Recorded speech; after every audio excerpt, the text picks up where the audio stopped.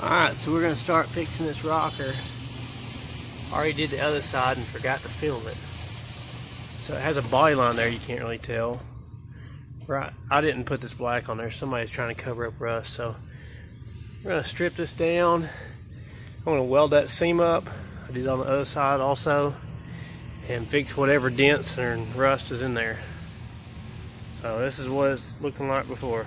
Okay, so I got it stripped down to bare metal. It's actually in excellent shape.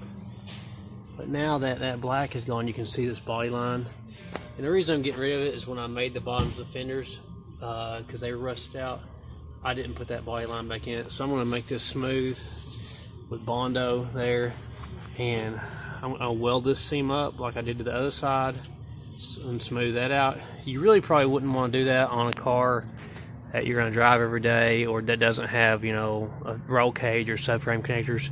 Usually this will crack back out if you do that. So I'm just doing it because this car has got a roll cage and subframe connectors, and I don't really drive it much on the road.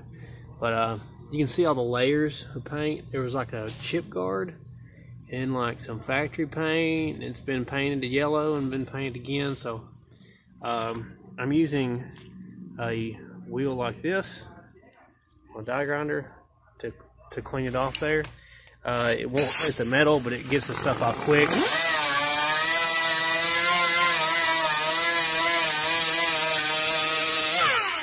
So that's what I'm using. That's what I would recommend to use, especially on pitted rust. This will get down the pits and not mess. I think it's made by Norton. It will not mess up the metal. So it gives you smooth metal when you're done. But okay, that's this step. Alright, so now I've got that MIG welded up. And it was kind of rusty in there, so it didn't weld the best. But you want to kind of like stitch here, stitch there, you know, little bits at a time to keep from overheating it. And so now I'm going to grind it down with like a little grinding disc, smooth, and then we'll start our, there's a little dent here I got to pull out, and we'll start our body work. So here it is after I ground it down with this disc right here. It's called a roll lock disc, 36 grit. That's a 2-inch one. Normally I run like a 3-inch one. So ground it down. You can tell this was a cheaply made car. Look how the body line doesn't line up. They welded this thing in about 1/8 of an inch too low. This panel is. So I got that smoothed out, and now I'm gonna pull the dents out of the bottom of this rocker. There's a dent from here to here in the bottom, so we're gonna get the stud gun out and pull those out. Alright, so we got our unispotter out and welded some pins on it. That's what I use. These are the pins. So the big thing with this is a lot of people want to hold it on there too long. You just gotta push it up there, just bump it. That's all it really needs. Don't hold it, it's just gonna get too hot. It's not gonna help it stick any better. And then when you're pulling with something like this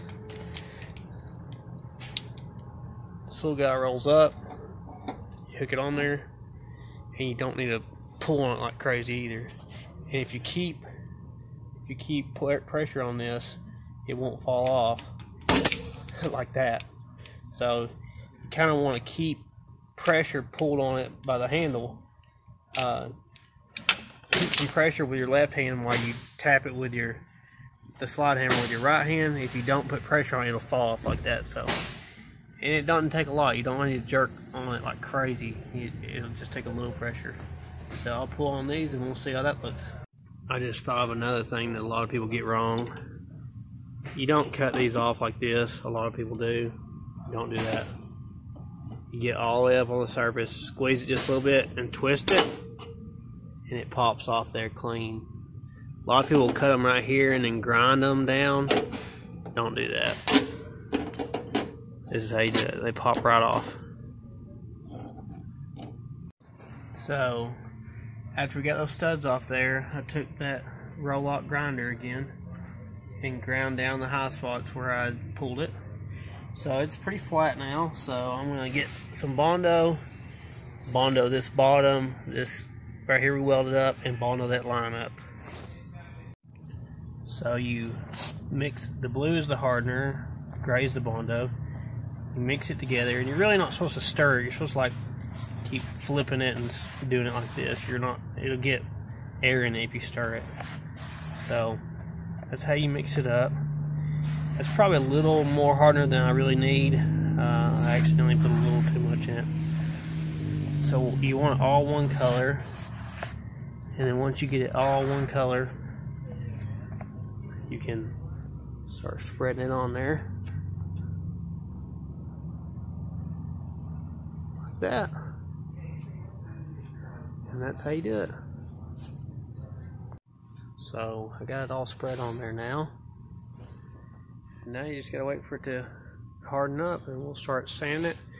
I'll probably sand it with 80 grit first, then finish it out with 180 before I prime it. So I sanded that down with 80 grit sandpaper, and it has a little roughness to it. So then I had some pinholes, so I filled them in with putty, which mixes up just like Bondo and goes on just like Bondo, but it's made to fill in minor imperfections. And now I will sand this down with 180 once it dries, and then this will be ready to primer. So I got that all sanded with 180, sanded the putty down. It's ready to prime, so I still had some time. So I'm gonna dig this out. This is old Bondo. That's what you don't do to fix rust. You don't fill it up with Bondo. I'm gonna cut this out and make a new patch panel out of metal. So there you go. We just got that cut out. That's what was left of it. That whole section's rotted off of it. Cut off there with a cut-off wheel. What's behind this stuff? It's got some rust on the inner structure, but I'll probably just treat that with some acid. So anyway, now it's time to make a patch panel. Alright, so I just got done treating this with acid. It's this Geico, Ospo, whatever. That's what I'm using. Dip it with a acid brush down in there and wipe it all over it. And then it's supposed to sit, I think, 24 hours or something. I'm going to read it here in a minute. And that's supposed to stop or slow down the rust.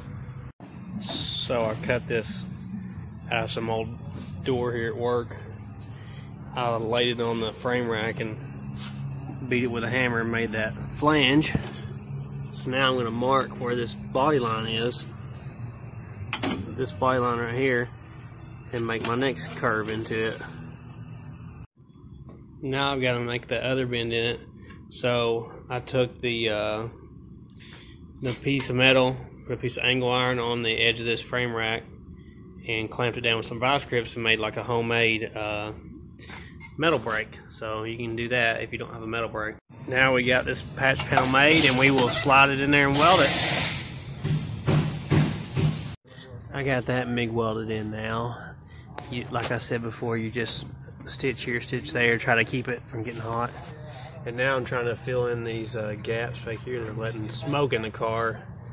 You can see they kind of left a gap around the wheel tub, so I'm going to start filling this stuff in here and patching all that up next.